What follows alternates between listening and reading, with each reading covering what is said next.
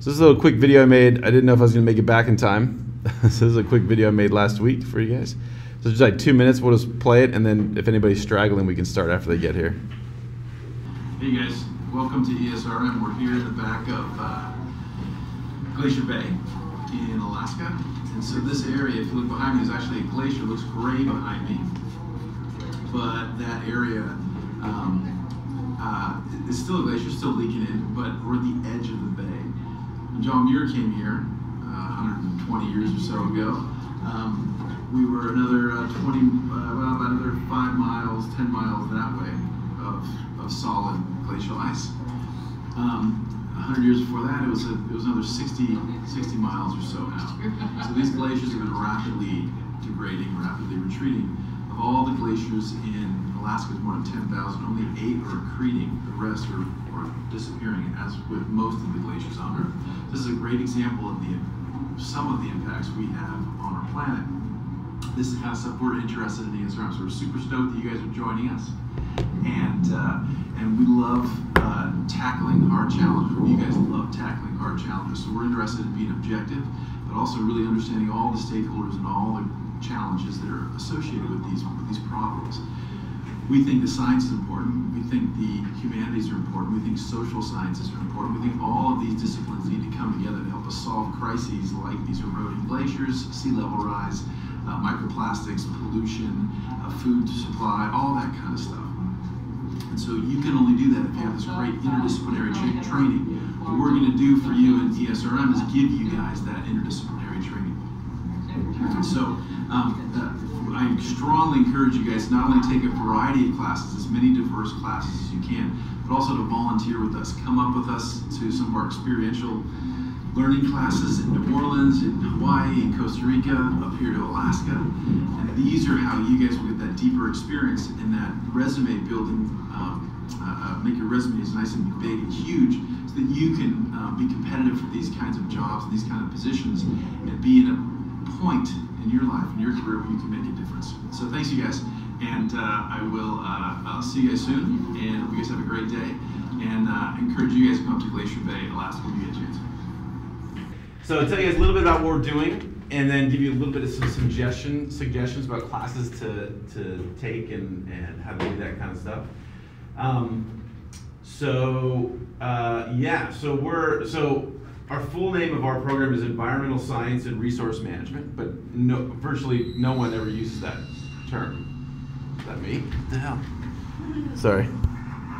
I think there's some other YouTube happening in my background. So we created this program. There was none really like it when we created this, not our exact nature. And so we actually took 2 different terms and merged them together. So environmental science is something you guys have probably heard of. That's typically folks that measure pollution or quantify some aspect of the environment. Resource management is dudes, historically dudes, increasingly men and women, but historically it was dudes, on horseback, spitting, chewing a lot, and talking with people. And so it was more the social science. How do we get people to harvest the trees more sustainably? How do we get the farmers to use water more sustainably, that kind of stuff? And we merged the 2 because we think they both have value. And so there's all kinds of places to learn about us. So the first thing I'll say is if you guys haven't explored ESRM Zone, you should do that. So that's our main website. The school has a default website, which sucks, and we have to have it because the school says we have to have it. But it's hard for us to change it, and we can't do all the stuff we want to do with it easily. So a couple years ago, we started this website, and the students voted for the name. So that's the whole website. So it's esrm.zone, and you'll get to it. There's no .com or .org or anything like that. And that's our main parking ground for how-to videos, where we post job postings, that kind of stuff. So if you guys haven't explored that, take a few minutes today and go check that out. That's sort of our main point of contact, blog posts, notes, and things of that nature. And I should have introduced myself. Man, I'm just going off. So I'm Sean Anderson. I'm the chair of the Environmental Science and Resource Management Program. Welcome, you guys. Let's see, do I have it here? Yeah, so we are focused primarily here in Southern California, in coastal Southern California. But we do work all around the world. So we have projects in Hawaii, Cook Islands, Eastern Turkey, older projects in the Sea of Cortez in Mexico. We might just be, one of my colleagues is just getting back from Mexico. We might be starting a new class down there. And older projects in Antarctica, a lot of work in Louisiana as well as California. And these are only my sites. So if we had all of our faculty on, it would be hard to see the map, all the different places we work. So we're focused in California, but we definitely have a global perspective, and we're definitely interested in things going on around the world. We are really, really field oriented. So we have several students who have some mobility issues and stuff, and you don't have to go outside and to do all our stuff, but that's our main focus. So we're a field science. We have a strong focus on research as well. And so we incorporate research throughout our classes. So even if you guys don't volunteer, I'll talk about volunteering in a bit, but even if you don't volunteer with us, if you quote unquote just take our classes, we've baked experiences into our classes that you guys, that are really great for your resume and that really expose you guys to doing different things. So for example, in my coastal marine management class, we do public opinion polling every fall. We survey stores for how much seafood they're selling and what kind of seafood that is. We survey beaches, all these different things we do. Really doing basic research. So that's not some activity for you to do, it is an activity for you to do, but it's also contributing to a larger data set. And so some of these data sets have been going on now for almost 20 years. And so it's a really cool opportunity for you guys to help out and be much more engaged with the community and the problems and the challenges and the solutions that we're offering. In addition to that, another thing that distinguishes us is we have this senior capstone experience. That's a year-long requirement. Not every major has a capstone requirement, some it's optional. And we're one of the only ones that have a year-long requirement, and ours is research-based. So some programs, it'll change from year to year, so this person is working on a cancer drug, or this person wants to do this historic study. For us, you guys work in small groups, and you work for the whole year. And so you might get some of the parameters for your project from some partners or some faculty, but you guys are in charge of getting all the data. You guys are in charge of evolving it. You guys are in charge of how frequently you sample and that kind of good stuff. And this is, I didn't have a chance to map before, because I've been in Alaska for the last couple of weeks, but this was last year's, so not this school year, but the previous school years. But these are all the different sites that our students in our capstone class collected data. Obviously, almost everybody is focused right here around campus, which is totally cool. Many folks use our research station on Santa Rosa Island. We're the heaviest user of our Santa Rosa Island research station, our program. But we work all over the place. And this year there'd be dots in Hawaii and there'd be dots in Louisiana as well, if we had this year's on to it. But this is fairly representative of year-to-year stuff. In addition, we're really interested in things like environmental justice and getting you guys connected with communities, various communities. So one of the things we like to do is we like to teach classes where we act as a little mini environmental consulting firm, and we go to a place, and we do it here locally as well, but people seem to most know us from our far away classes we teach. And so we go there. In the case of New Orleans, we're working with a nonprofit. In Costa Rica, we also work with some nonprofits. In the Cook Islands, we work with a local tribe, a local village, as well as the local government.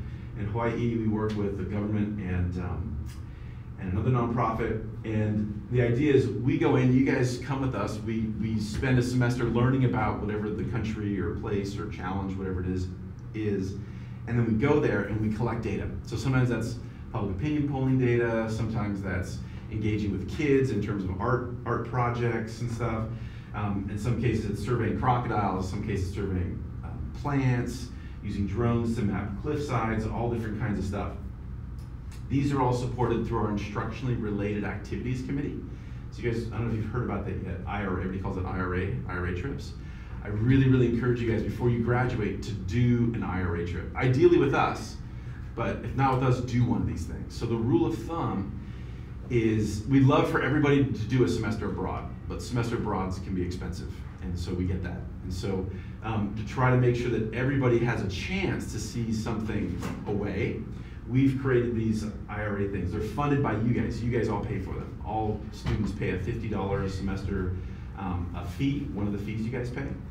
And with that, professors can, from any program, can propose programs. And so the rule of thumb there is that you pay 1/3 of the trip costs, school pays 2/3 of your trip cost. So you still have to pay some, but for example, my New Orleans class, students pay about $700, and that's for almost 2 weeks, and that's everything. That's airfare, food, lodging. We do the History of Louisiana through food. We meet with chefs. We meet with the mayor's office. We meet with the Pulitzer Prize winners. We install food gardens in neighborhoods that don't have access to healthy, affordable food. And for about half the time, and the other half the time, we're doing wetland monitoring in support of some of our wetland restoration work. And then most nights we're out at jazz clubs or Zydeco bands and sort of embedding you guys in the culture of New Orleans and Louisiana. And similar things happen in Costa Rica and Hawaii, etc. So love to talk with you guys about that. Also, I'd suggest you guys should Google on my YouTube channel, Google Sean Anderson, that's me, and ESRM. That's the easiest way to find it. And just start looking around, and we have videos from all these different experiences up there, as well as lectures. Well, most of my lectures I record, and so you don't have to watch my lectures, but I would encourage you guys to watch 5 minutes or so of a lecture or two just to get a sense of how we teach.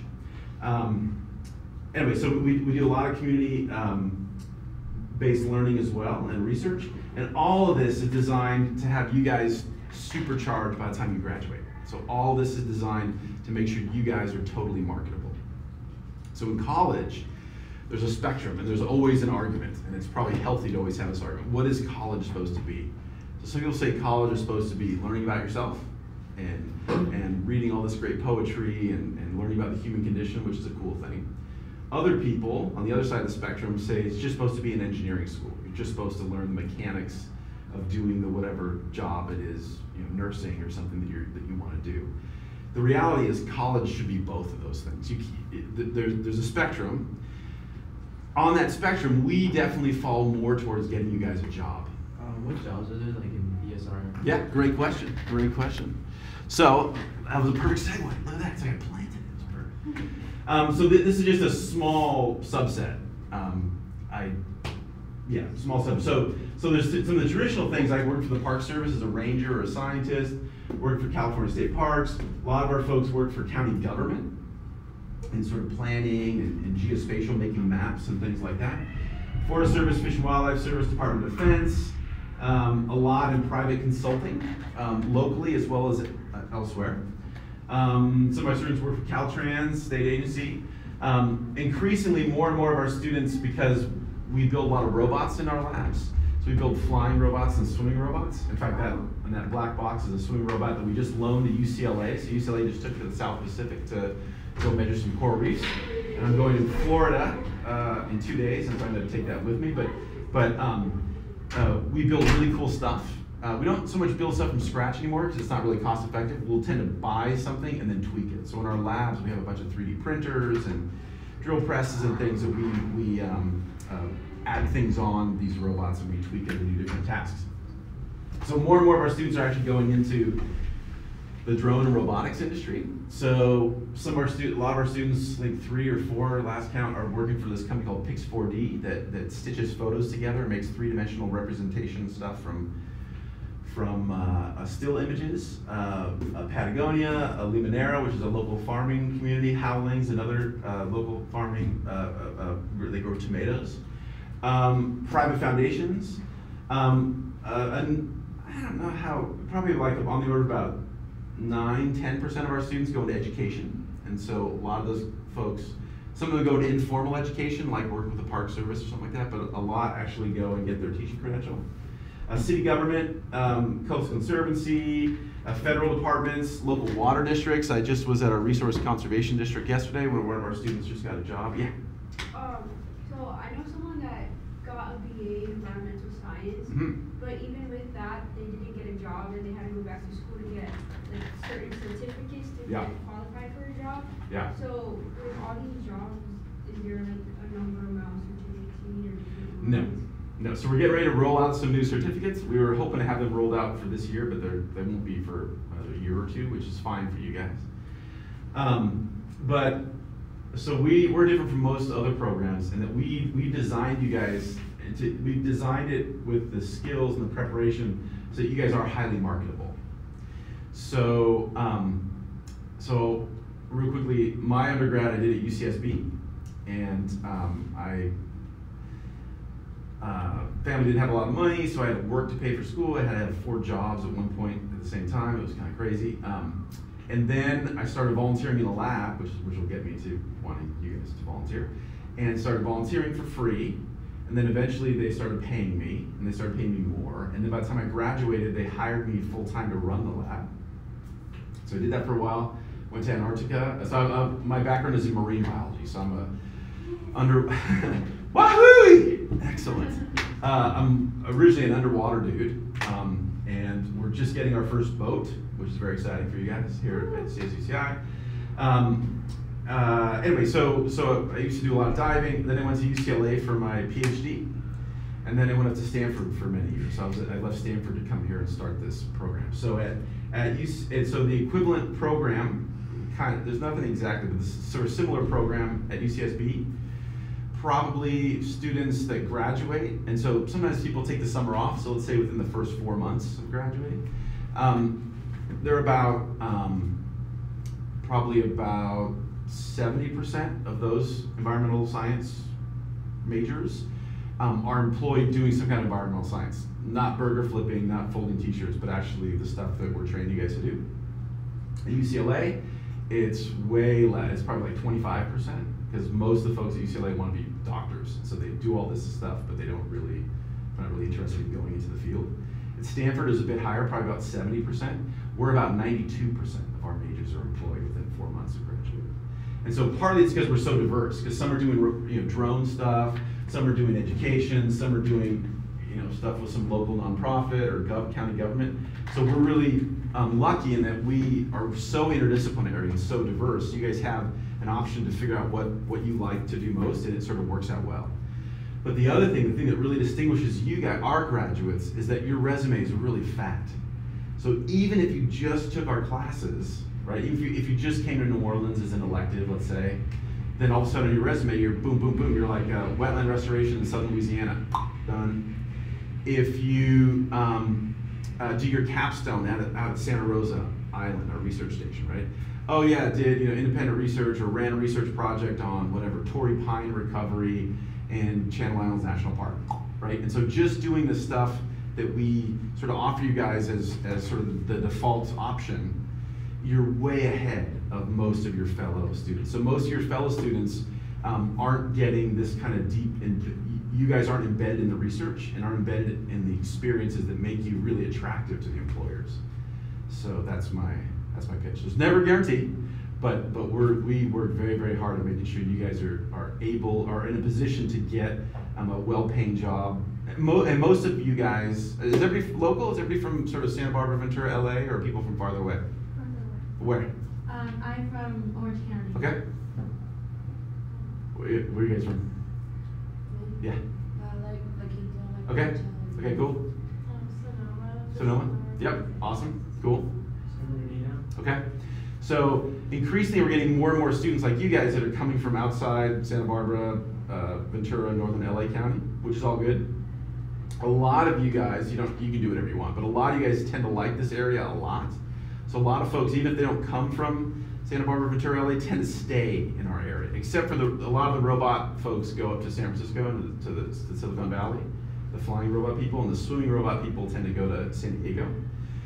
That's where the industry is largest, but more and more we're having these companies starting up, and so more and more students are actually doing that same stuff right here in Ventura County. But I would say most of our students decide, hey, I like this area, I want to work around here, and they tend to look for jobs around here. But that's not everybody. That's not. Some people go to grad school. So for the corporate, and it says Patagonia, what could you do for like that company? So yeah, so it all depends. So we're getting ready to write I'm writing a paper with a couple of my students right now, where this isn't Patagonia, but it's another example. So they were interested in sustainability. So the sort of how do we make the buildings be less energy intensive and that kind of stuff. And so we're working with a local brewery in Ventura on beer, because we're in college, so you have to study something like that. And so so we were specifically looking at we wanted to look at how sustainable the beer operations were, right? You think beer operations, what the hell, right? But they're using water, they're using electricity, they're consuming some amount of stuff, and they're producing some amount of stuff. And so it started to get really complex. We decided to focus in for the first year just on pesticides in their beer and microplastics in their beer. And so microplastics, we do a lot with microplastics in our lab. And so we've been studying those microplastics, and sure enough, these students found this huge spike. So you start with water that comes in from the city, which might have a little bit of small, little teeny tiny piece of plastic called microplastics in it. Boom, boom, boom, boom. And then you add some of the, grains and everything, massive spike, like many orders of magnitude more plastic all of a sudden. And then when they go through the final process of pulling out all the mash after it's fermented and stuff, a lot of those plastics drop down. They don't go back down as low as before. But so these students were just interested in microplastics and sustainability, and also they have this fantastic training in how you assess microplastics. So Patagonia is really interested in reducing, so a lot of their clothes are synthetic, they have fleece and stuff like that, so they're really interested in how can we minimize our impact. So they've funded a lot of research on different materials or stuff made out of hemp or whatever that does the same thing but doesn't shed plastics. So a lot of our projects are like that. So you guys might not work on a specific project that works for an oil company, right? But maybe you learn with our drones flying around that you can use some of our sensors to measure leaking pipes, right? And so all of a sudden, this job opens up at an oil company, and you're like, I'd like to help you not have as much pollution coming out of your pipes or whatever it is, right? So there's a lot of that. We train you guys with these really solid skill sets, and then you can use them directly doing the same exact thing, or you can tweak them a little and be really desirous for a company or stuff like that. Does that make sense? Other job questions? I think I have a couple more. So these are just a couple examples. These pictures are a couple years old, but so Cassidy was one of our students. She is from one of our local Native American tribes, and she was really interested in some of the medicinal plants and stuff. So she finished with us, went and just finished a master's at Northridge, and is now helping run a business that looks at medicinal plants. Reed would be an example of somebody that does more of a traditional consulting firm job. So he does a lot of inspections when we're putting in new power lines, whatever. He looks to make sure there's no endangered species around the area. Lisa was doing interpretive ranger stuff. She actually was down in San Diego. She's actually detailed up here during the Woolsey fire. So she's a fire, like the person that talks to the media when the fires break out. So that's her. Travis is up in a tree here, he's finishing, I think he just finished his master's in Germany. He got 2 masters because the guy loves school so much. Other guys, Dorothy's finishing up her PhD at Oregon State. Evan works for one of our local water agencies.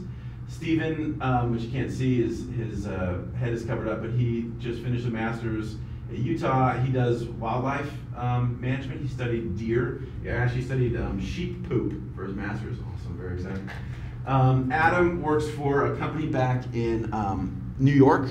He's one of the few. He actually came from New York, so he was one of the super strange outsider dudes. But yeah, so that's just a little snippet. How much? We go to 11:45 or 12:45? 12:50. Okay, cool. All right.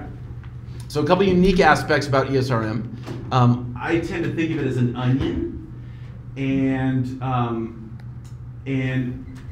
you need to be able to write. And many of you guys have horrible writing skills. Life's tough. Suck it up. We're going to make you guys better writers. So one of the trends we've seen at our sister campuses is more and more you guys are coming in less prepared, not great writers, not good with math and that kind of stuff. And so some of our sister programs, like some of those environmental science, environmental studies programs you're talking about, tend to shy away from doing this stuff. We don't. We think you guys must be decent writers. And so one of the ways we do that is we embed writing in all of our classes. So you start out a little bit freshman year, a little bit more sophomore year, a little bit more.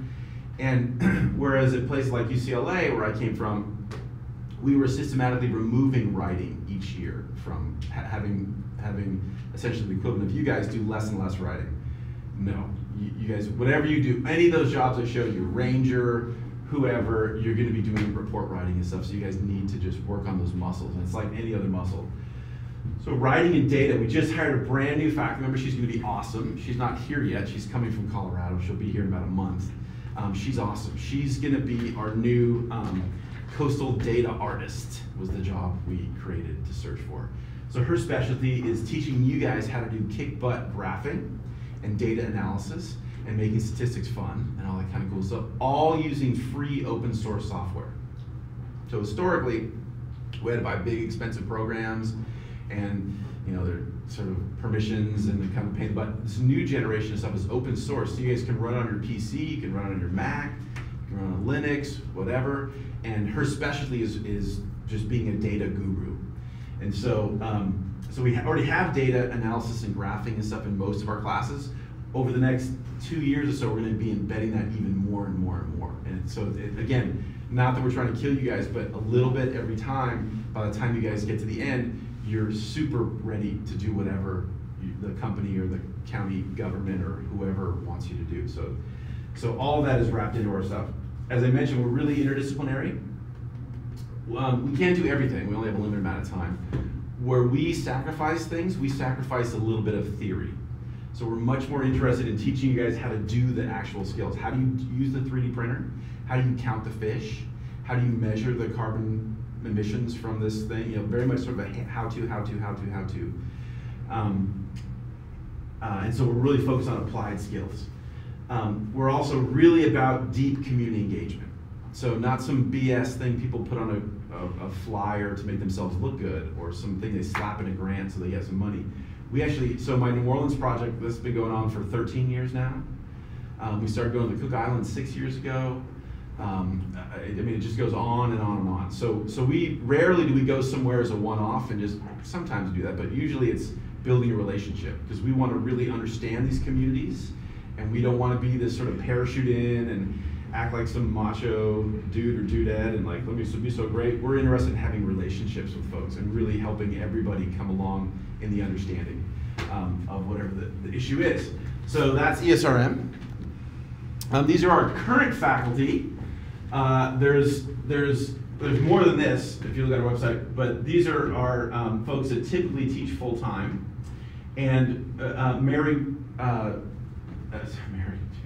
Emily Fairfax is going to be joining us from Colorado. Her picture isn't up here yet because we haven't taken her picture yet, but in a month and a half or so, she'll be up here. Dr. Rodriguez and I were the sort of original folks,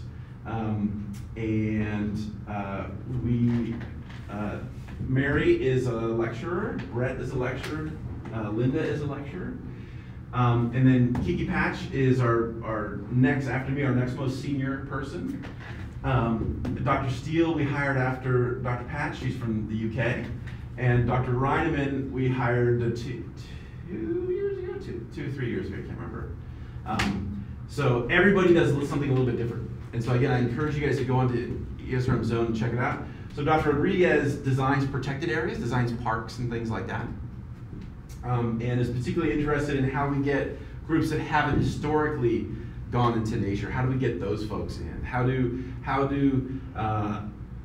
Latino families use urban parks differently than most white planners in downtown LA tend to think? He works on how we get more buses and more public transportation to the beach, so we can get more people using the freely recreating the beach. Dr. Wu is a chemist by training, and so she worked on the Deepwater Horizon, as did I, and she really works on oil. One of her specialties is oil pollution. Dr. Hartman grew up in Brazil and Peru. He does a lot of ecological restoration stuff. Dr. O'Hyrick is a geomorphologist, so she studies how beaches and cliffs and things change and erode. That's me. I do too much. You can probably call me a conservation biologist. My background is all in biology. Dr. Patch also is a geomorphologist, so she studies how beaches and things change and all that kind of good stuff. Dr. Steele is a fisheries ecologist by training, and also is one of our main leads on microplastics, the microplastic pollution. Dr. Reineman is one of our social scientists, so he He did his undergrad in marine biology, did his master's in physical geography, so oceanography type stuff in Hawaii. And then he went to Congress and did a lot of policy work for legislatures, and then was a lobbyist for Monterey Bay Aquarium, the Monterey Bay Aquarium. And then he went and got his PhD at Stanford after I was there. But so he's interested in how we have different types of dialogues. So one of his classic projects he did was he likes to surf. A lot of our people like to surf. But he's interested in having new conversations about things like climate change, as many of us are. So his tactic was to go and survey a bunch of surfers up and down the California coast, survey about 1,500 or so people. And then he uses his modeling skills to model what sea level rise is going to do to waves. So in some cases, as the sea level rise, the waves will get better. In some cases, they'll get more poor, and in some cases, they'll just change. And so he looked at it and he said, hey, let's talk about the cultural value of the coast, right? So you learned to surf. Who taught you how to surf? My dad taught me how to surf. Okay, cool. And where was that? That happened at this point. Okay, cool.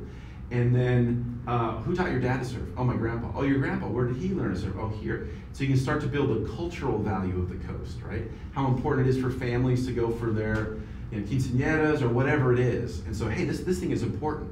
And if we have this level of change to the environment, this is going to change. This place where people have done their family reunions or whatever for 50 years, whatever, is not going to be available anymore. So he's interested in having those kind of conversations.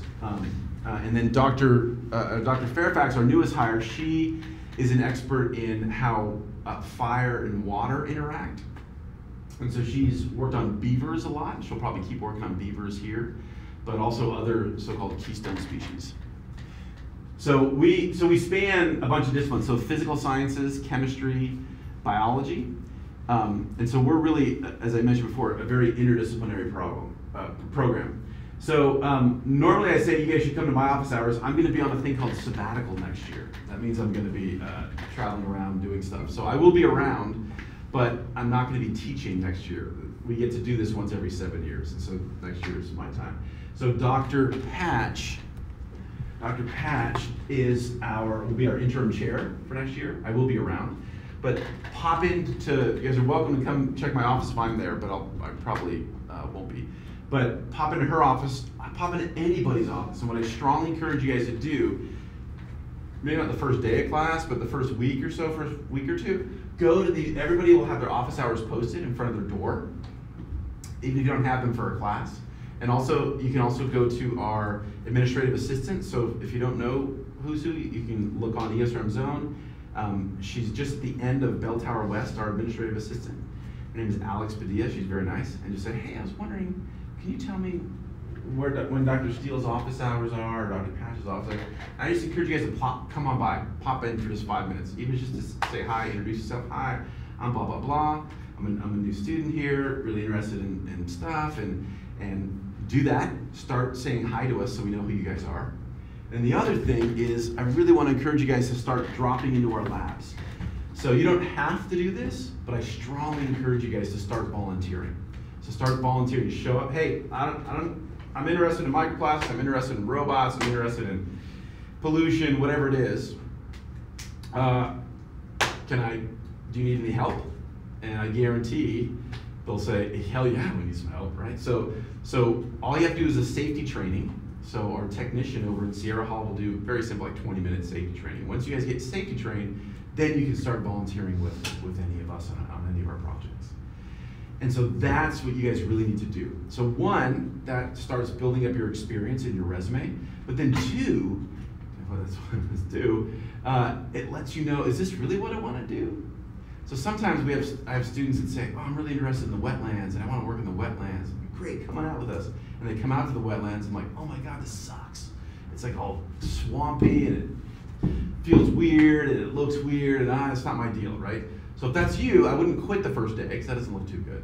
But after give it 2-3 weeks, but if it's not your shtick, it's all good. Go talk to your professor, your person you're working with, and just say, you know what, I just think this wetland thing isn't really my deal. I think I might want to work on something else. That's cool. right? Don't leave somebody in the lurch. Don't tell them the day before they have a big 3-day trip they're expecting you to go on.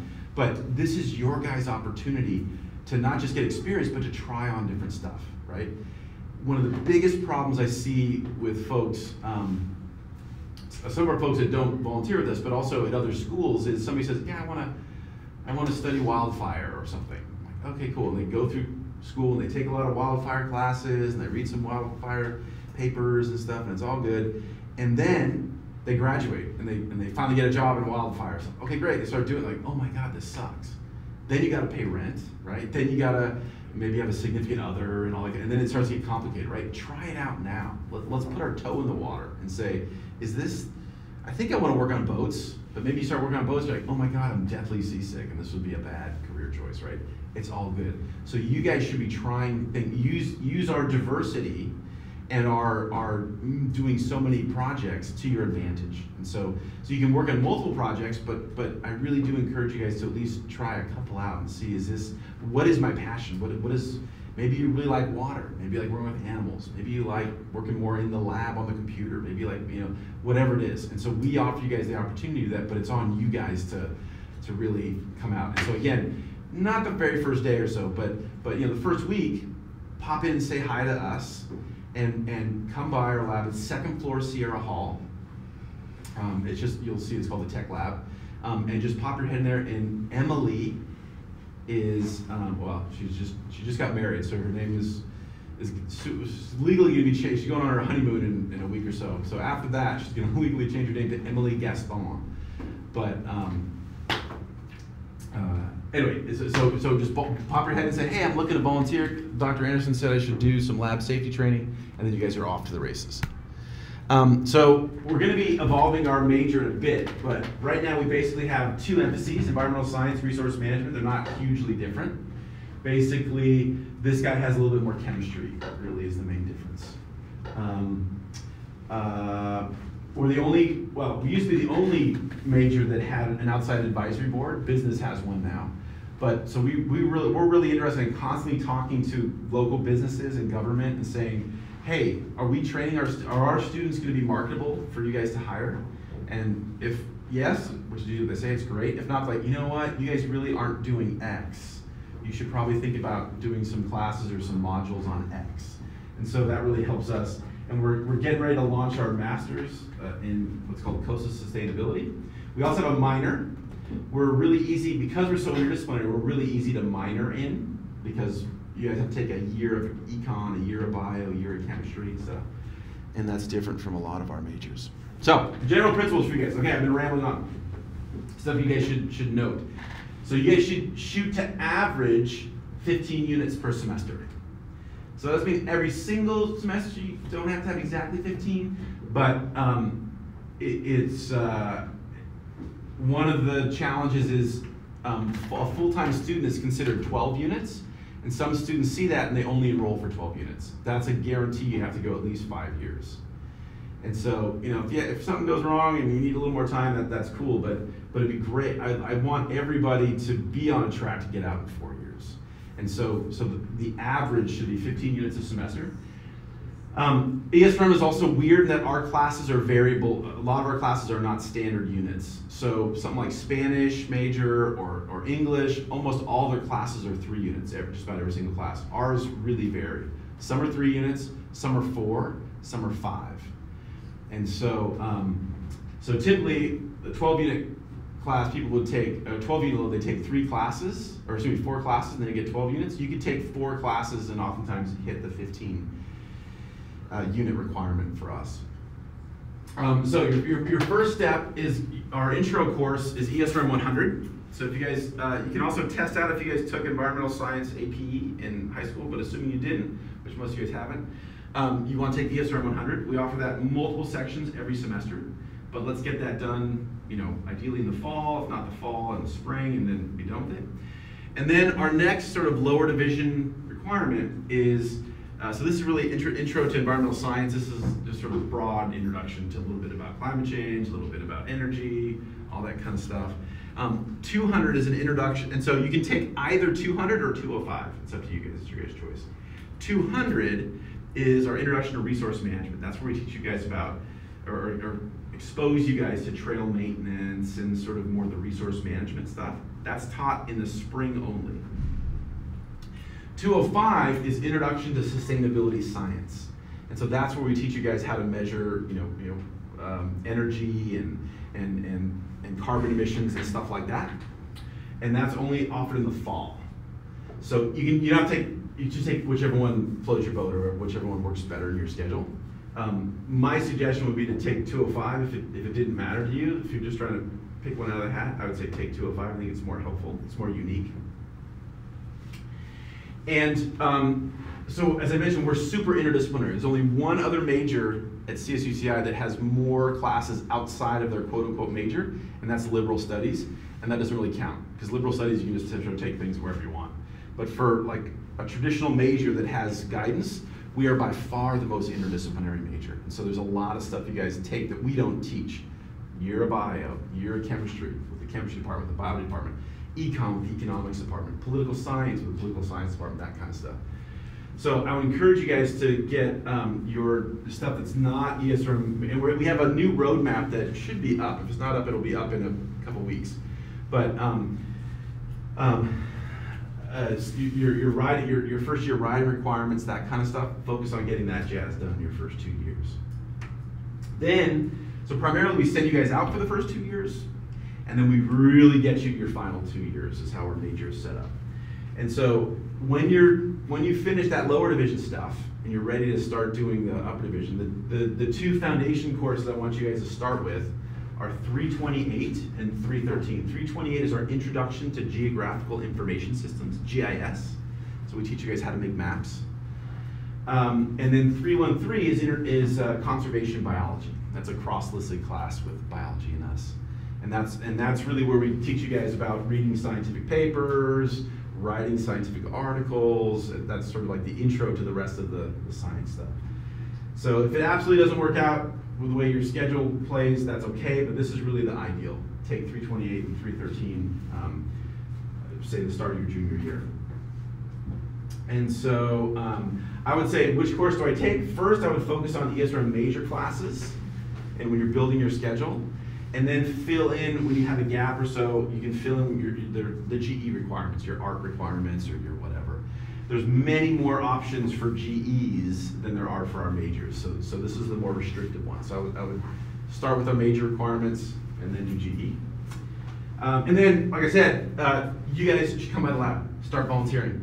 We have students in the lab all day long, at nighttime. Not that you guys have to be there at night, but I'm just saying, that's really where you guys build your relationships and your friendships and all that kind of good stuff, and really start to get in deep into the science and deep into the training and really get that passion for doing stuff.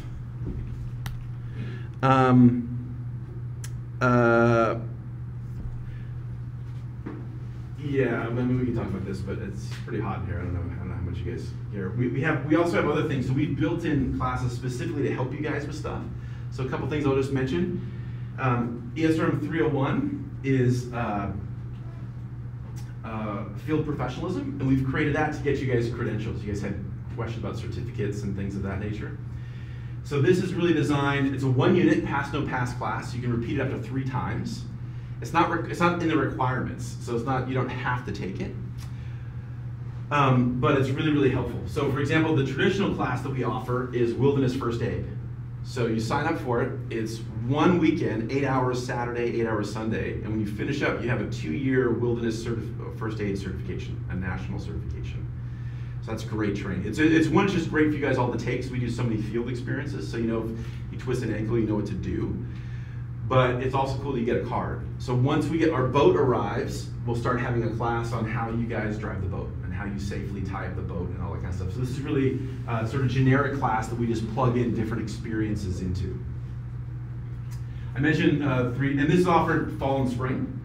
328, I mentioned the intro to GIS, that's also offered fall and spring. This is a really key one before you don't have to, depending on the research, but it's really, really helpful for a lot of the research. Our field methods class is only offered in the spring. So we have this ESRM 370s, this is the introduction to drones. People call it, it's called Introduction to Remotely Piloted Systems, but we do underwater robots, but that's easy. The flying is what FAA gets ticked off about and everything. So the flying is more challenging. It says spring here, we've just changed it. So now it's only offered in fall. So I encourage you guys, if you're interested in that, you can take that. And part of the classes you guys have to take, it doesn't guarantee you pass, but we have a very high, like 90% pass rate. To fly a drone, we can just fly them. You guys in our classes, I can give you a drone, you can fly it if you're in a class. If we're doing research, you guys can fly a drone, no problem. If you're trying to do it for money, so if you guys want to go work for a consultant or make some money on the side, you have to have what's called a Part 107 certificate from the FAA. It's just like a driving test, you have to do a written test. And so we can't give that to you, it has to be given at an airport and the official testing center. But once you have that, you're good to go. And so even though we don't need that, we require all of our pilots to have that. So that it's just another great certificate you put on your resume, and you also, yeah, thanks. So it's also really a great thing to have just in the back, even if you don't want to do drones for research, but you want to do it for some other thing, take pictures of houses for real estate folks or whatever, it's a great thing. That class is moving to fall, so this is in the fall. And we have this other new coastal contaminants class, but we can talk about that later. I think that's most of what I wanted to say. Key thing is going to be to manage your time. So one of the things that I've found, and I've been talking so much, I'm going to stop right now. But one of the things, a lot of you guys have to work, at least part-time, to pay for school. And there's an expectation that you guys can have a social life, and that you guys can work, and that you can do well in school. And the reality is, you pretty much can do maybe two of those. And so having a crazy ass, awesome social life and working all the time means your academic stuff are gonna take a hit. And so just think about that as you guys are planning out your schedules and all that kind of good stuff. So I've talked on way too long. You guys got to go in 5 minutes. So questions? You guys have questions for me? Yeah. If you want to do a environmental science major with a focus on marine biology, what classes do you have to take in order to fulfill those? So we'll probably, by the time you graduate, we'll probably have a new emphasis in coastal management. But ESRM 462, our coastal management class, coastal contaminants. So when we say coastal, we define the coast as the part of the ocean that's directly influenced by the land, and the part of the land that's directly influenced by the sea. So for us, we consider that a unified system. Marine biology folks, they just look at the marine side of things. So there's a few classes in the bio department you can take, but mostly there are various options with us. So a lot of our classes, for example, you can take one of your intro classes, you can take geology, a couple of geology options, or physical oceanography. You should take the physical oceanography. So just about everything, there's an emphasis, and I can answer specific ones, but physical oceanography would be one you can take in the fall. Get you going. Other questions? Yeah. So how do we know what classes we should take this coming year? Yeah. I'm confused on that. Right. So you guys are going to be enrolled in some classes already. So some of your English and your math. So that'll take part of your schedule up. Next, I would suggest you guys do, like I said, those requirements, ESRM 100. And if you're interested in doing the 205, I would sign up for the 205 this first semester. So that would be my suggestion. So you really have to have 100, not before taking every single class, but 100 is sort of the key one to get you into most classes. So I would focus on 100 and actually it's 205 that's offered in the fall. So 100 and 200, 205. And then you'll be full this first semester. And then come by, not the first week, but like second, third week, then come by. We have the whole year planned out in terms of what classes we're offering. Come by Dr. Pash, say, hey, I know it's early, can we talk about what's going on? We'll also have the roadmap will be up too, that'll say, hey, if you're an environmental science emphasis, we suggest you do these classes, bang, bang, bang, bang, bang. Yeah, so 100 and 205 for this first semester. Other than that, just work on your GEs and your other writing and the basic stuff. Anybody else? All right, cool. Thanks, guys. Sorry I talked for so long. You guys are welcome to pop by my office anytime. Most of our offices are in Bell Tower West. This building is called Bell Tower. So in this hall, if you walk all the way down there and then go out the doors, and you kind of walk out the doors and step about 10 feet this way and go in another set of doors, that's called Bell Tower West. All of the faculty our offices are in there. So if you guys ever want to look for us in the fall or whatever, come by there. Awesome, thanks you guys.